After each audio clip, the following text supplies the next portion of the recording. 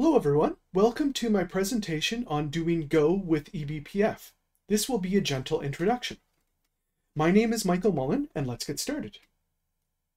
So the agenda today is that I'm going to show you how to set up Go from a green machine, a machine that hasn't had any, that isn't ready to do this yet. I will show you the important documentation on doing eBPF with Go. I've then got a sample application where I will go through some of the eBPF code and I will go over the Go code. After all of that, we can Dockerize this application and I can show you how to do that as well. So the end result of what we're going to do is if we I've compiled up, I've done all the compilation, all the Dockerizing stuff like that, and I've ran the application in a Docker container. And you can see that what this application does is it tells us whenever execve has been called. So right now you can see that a program called xdg screensaver is calling user bin move, and this is its process ID. And it's telling us what CPU it did this on. So let me open up a new shell for you, and I'm gonna run bash. So you can see these things happening, and in bash I'm gonna ask who am I? So you can see bash ran who am I? ls bash ran ls. And if I start up the Brave browser, you can see that Brave is doing all this interesting stuff here as well. So yeah, it's just a little sample application scraping everything that goes through the execve system call.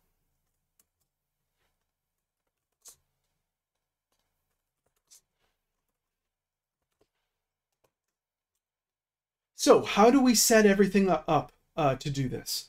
On Fedora, it's a pretty simple process. You just need to install a few dependencies here and you're ready to go. If you're running Ubuntu, you won't be able to find BPF tool. You'll have to install Linux tools common instead. BPF-devel might be called libbpf-dev instead. Now there's a few dependencies for Go that the application needs, but the Go compiler gets them themselves from our makefile. And these things are from the Cilium project. They are the libbpf stuff that we need to do. So yeah, all of that is inside of the makefile here. So we don't need to worry about that right now. So I've got a brand new Fedora machine here running in a virtual machine. And I will show you how to set everything up here. So you just need to open up a terminal. Let's make a directory called code, and let's sudo dnf install clang go make libbpf devel and bpf tool. And while those are getting installed, there is a sample application that I have on my GitHub repository. So if we go into github.com and let's search for my username, which is mazmullen2000.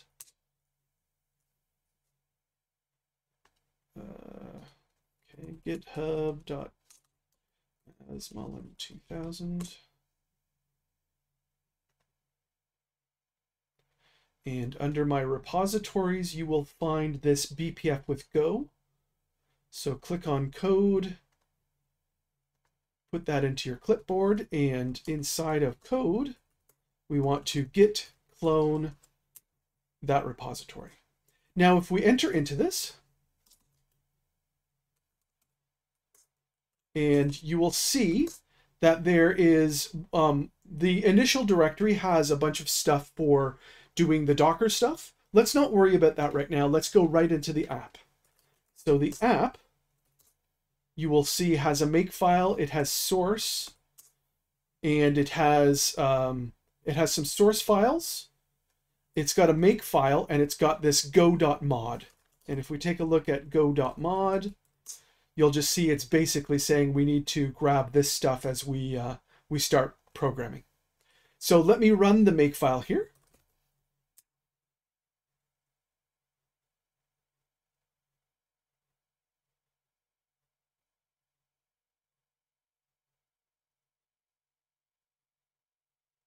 And our application is created, and it's called execve scrape. And if we run that,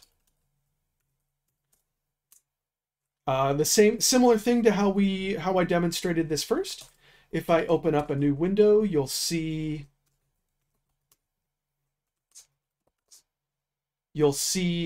processes being run because I ran them. So yeah, what's next?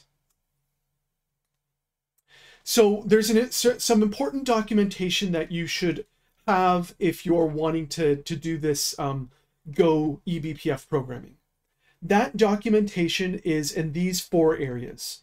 The first one is the Cilium GitHub repository itself. And in that repository, it has links to the Go documents, so how you use the Go functions. And we will find that over here. So if you go into the Cilium area, this is where they link to their documentation. So all of this is important here. In this demo, we'll be using these 3 things. The next important area for documentation is the BPF helper man pages. And these are the helper functions that you call inside of your BPF code. So you can find those at the man pages online or on your machine if you just type man BPF-helpers. So this is important to look up all the various helper functions that you can use.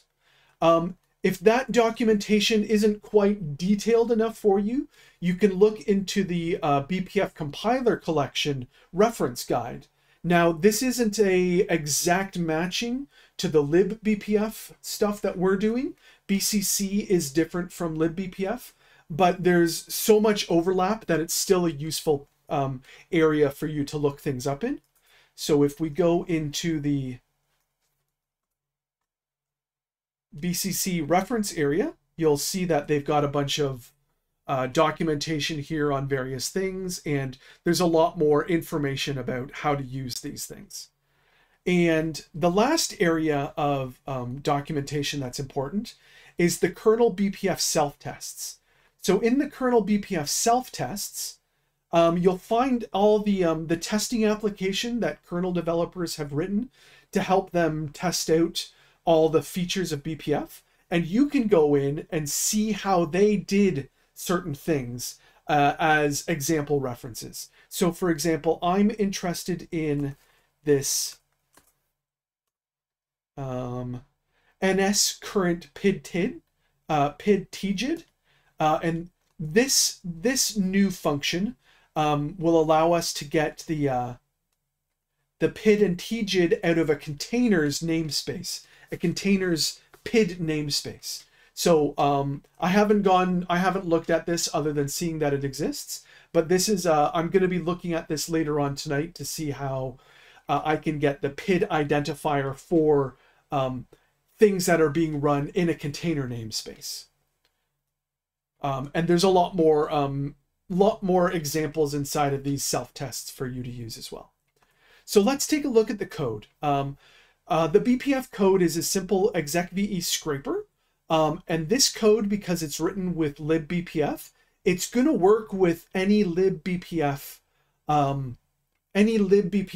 language that uses libbpf, such as C, C++, and Rust. Now for Rust, there's a simple one-line addition that I actually already have in this code. And let me show it to you. So here's the code on the left here. This is the BPF code that I'm writing. And you'll see that there is this one line here that is specific for libbpf. It's not going to hurt any of the other languages. It's just that libbpf RS needs this line to help it create its skeletons. I've detailed how to do BPF programming in Rust in a previous video. So yeah, this program's pretty simple. All it's doing is that we're getting the PID and populating that into this structure of data. This structure of data that we have defined up here. So this structure of data is going to contain the PID, the name of the process being called, so the target of the execve, and the COM, which is the process calling execve. So in here, I'm getting the PID and populating that into the structure. I'm getting the file name and I'm populating that into the structure. And I'm getting the COM and I'm populating that into the structure. Now there is one last thing here that I didn't explain that I should go back and explain. The way in which I got the file name is that because I am using a trace point to gather information, I'm using this structure that I have previously defined as execve entry args type. And I have made that type myself. Now you should be asking, how did you go about making this type? Where did you get the information on how to do that? And so for every trace point, there is documentation on how to use that trace point. So inside of this area of syskernel tracing events, you'll find documentation on all of the trace points. Since I am using sys enter execve, inside of the syscalls enter execve, you'll find a file called format. And if you open up that format file, you'll see it tells you all of the information that you can get out of this trace point. I only want the file name right now, but we can also get the args that is being passed into the execve trace call and the environment variables being passed into the execve trace call. So the way in which you get the file name is you look for the offset of this file name.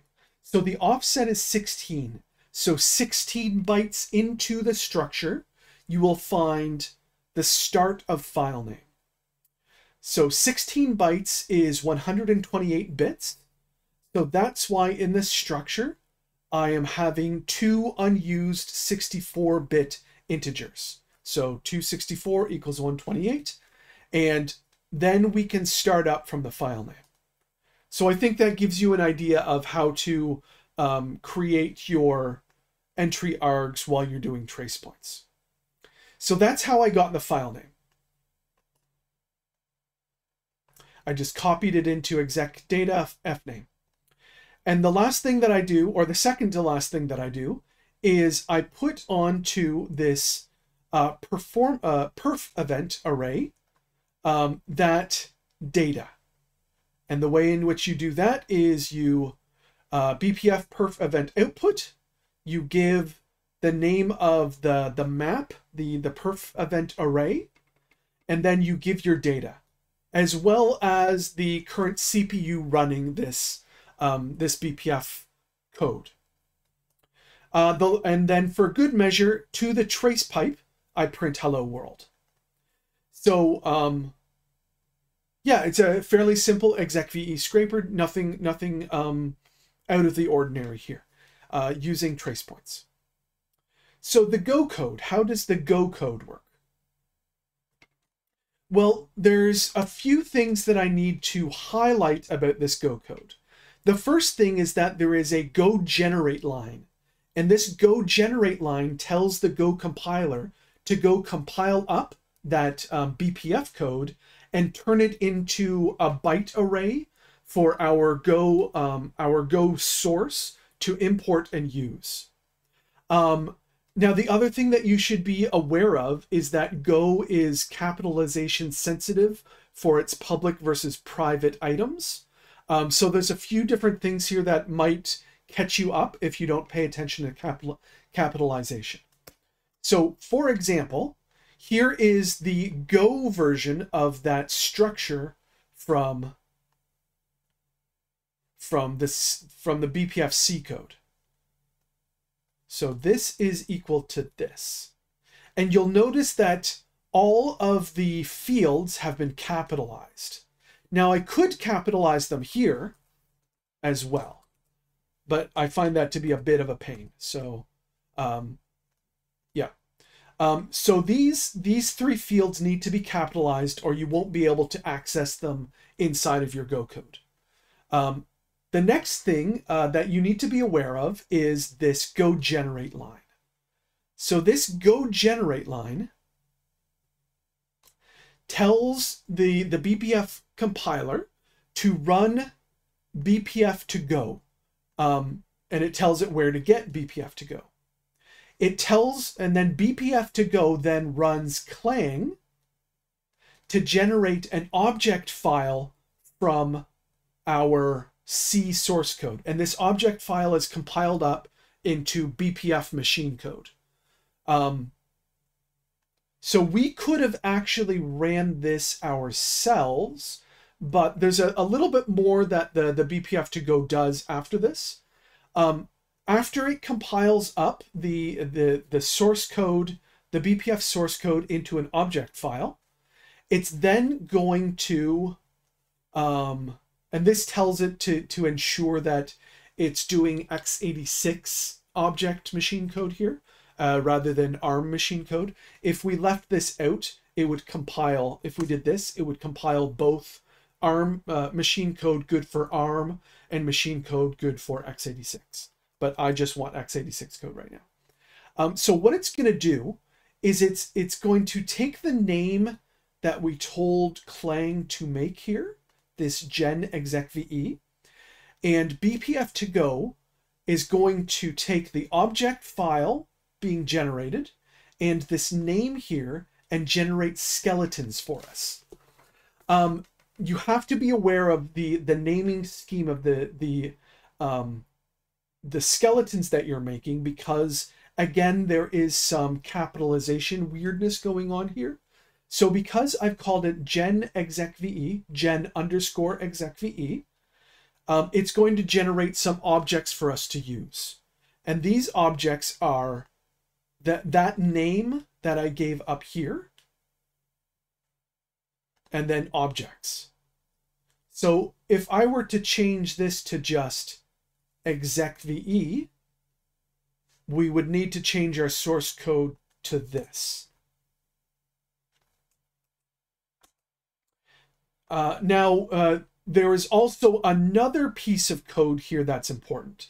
This load gen execve objects. So this is actually going to populate our objects properly. And notice that the G is capitalized in this case rather than lowercased. So this is important for you to observe. Now everything else is straightforward. Notice this stuff, and I'll get into the skeleton in just a moment. But let's pretend that the skeleton, well, let's not pretend. The skeleton's all loaded up properly, and we've got our trace point ready to go here. And that's what this link trace point does. What we will then do after creating our trace point with the objects from our skeleton is that we will create a reader object into the perf buffer that we stated here was the event perf buffer. So we're going to create a reader for that perf buffer here. And then what we're going to do is a forever loop reading from that perf buffer and grabbing the event. Now this EV isn't isn't this yet. This EV is not yet this.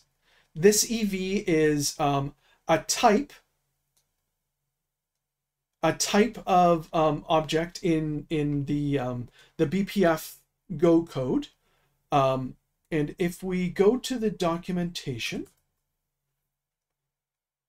let's go to the Cilium documentation for perf. And we've got this reader, and this new reader will create for us this reader.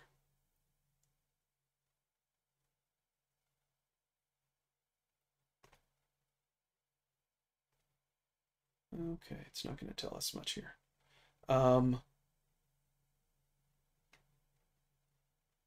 So yeah, you'll have to look around for this information that I'm about to give you. But what it does is it creates an object that has the number of lost samples. So if we're running our BPF code so quickly that we start to miss events going into our perf event, our perf ring buffer, sometimes our ring buffer will overflow and we will notice that we've lost samples. So this EV will tell us how many lost samples we have. It will tell us the CPU that the BPF program ran on, and it gives us a raw sample of bytes that contains this structure. So what we need to do is take that raw bytes and transform it into the data that we can use. So we do that by using binary.read, and we pass in the bytes after we convert it from this raw information into bytes.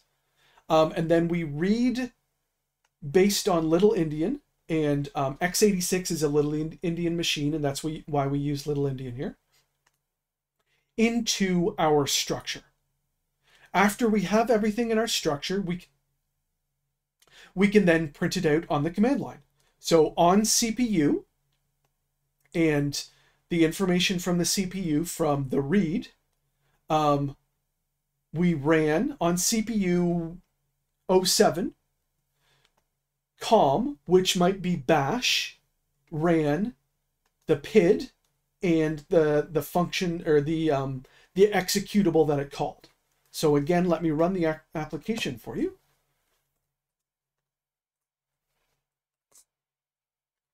So on CPU 7, polkit-d ran this PID with this, and it executed that file.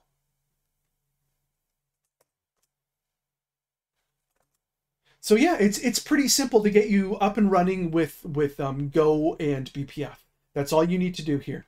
A 68-line Go program and a 54-line C++ BPF program, or C BPF program. So yeah, now the next step that we want to do is let's Dockerize it. So what I'm going to do here is I'm going to use Alma Linux to compile up that Docker application that we just did in Fedora, and then we have it. Then we're ready to go. So let's take a look at some of the ways I'm doing, some of the code I'm using to Dockerize this application. So here is the Docker file that I've got. And I also want to show you a make file.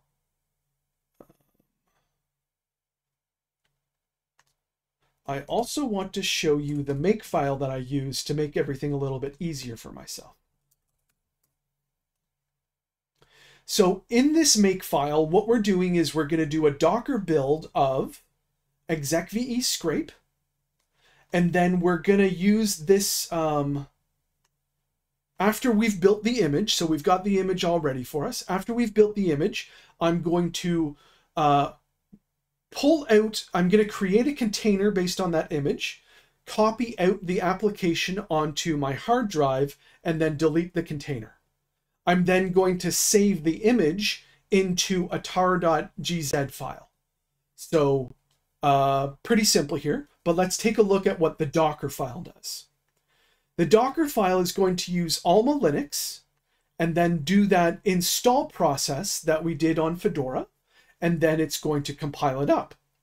After it's compiled it, we're going to create another image based on Scratch, which is just an empty image that you can build on that has nothing in it.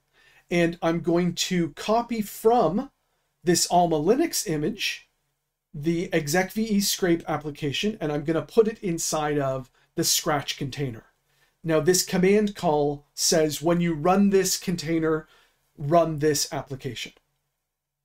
Now, there's one last thing here that might trip you up if you're not using the makefile. Before running this build, we're creating the VM Linux on the host, not inside of Docker. And the reason why we're doing that is because in order to generate the vmlinux.h file, your Docker image needs access to syskernel BTF VM Linux. And configuring Docker to get access to that is a little bit of a pain. So instead of doing that in Docker, we're doing that on the host. So the steps to do that, the steps to Dockerize this is to simply, in the BPF with Go area, let me first make sure I'm nice and clean here. All that you need to do, and in fact, let's do this on the virtual machine. All that I need to do here is I'm going to make sure that my my Go program is nice and clean, and then I'll be in the BPF with Go directory that has the Docker file and the the make file that I just showed you, and I'm just going to do a make build. Why didn't it like that? Because I don't have Docker installed. So there is one last thing that we need to do. We have to get Docker installed. So sudo dnf install Docker.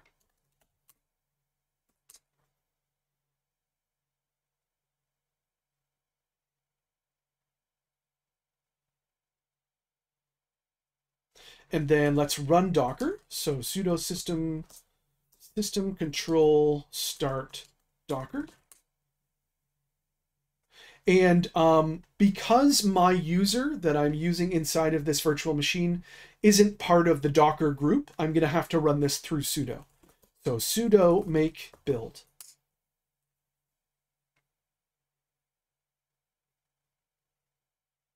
So right now it's going through this stuff, and it's using this Docker file to do it.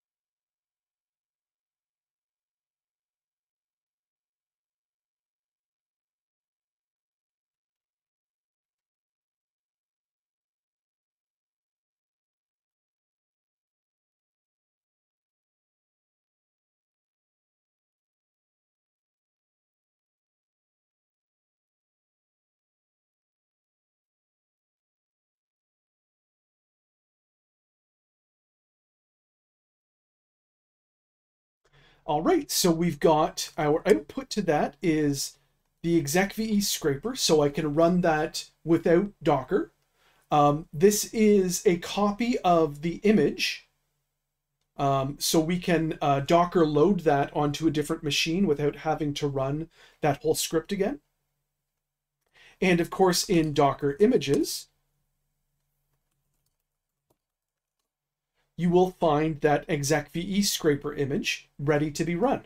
So let's give that a run. Now I could either do a Docker run IT and a bunch of parameters here, but I always forget how to do that. So instead I put it into my make file, and it is make run docker. So it is up and running. And if I start up a new window here and do some stuff, you'll see that this container has printed out the information that we just did. So let's make ourselves nice and clean here.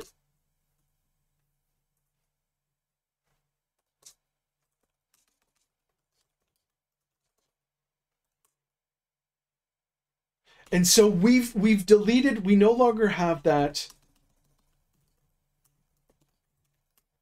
We no longer have that execve Docker image to run anymore, but because we've got this exec-scrape.tar.gz, we can get the image from that. So let's do a sudo docker load -i exec-scrape.tar.gz.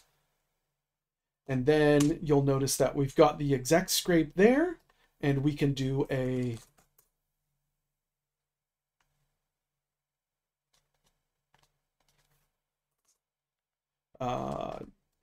Docker run privileged, and it's called exec scraper. And of course we have to be sudo.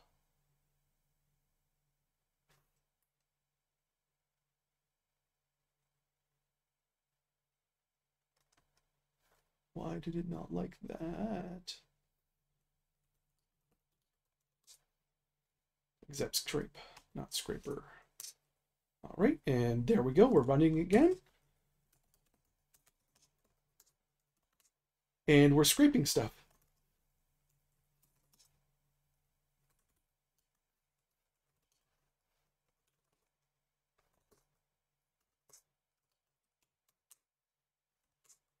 All right, so that's it, where I've shown you everything that you need to know in order to get started using eBPF with Go, and I've shown you a little bit extra on how you can create Docker images to do eBPF with Go. So say you wanted to start doing some Kubernetes stuff and you needed an image to put in your Kubernetes cluster. Now you can start using eBPF in Kubernetes. So thank you very much for watching. I hope you've learned something about Linux, and I hope you have a good day.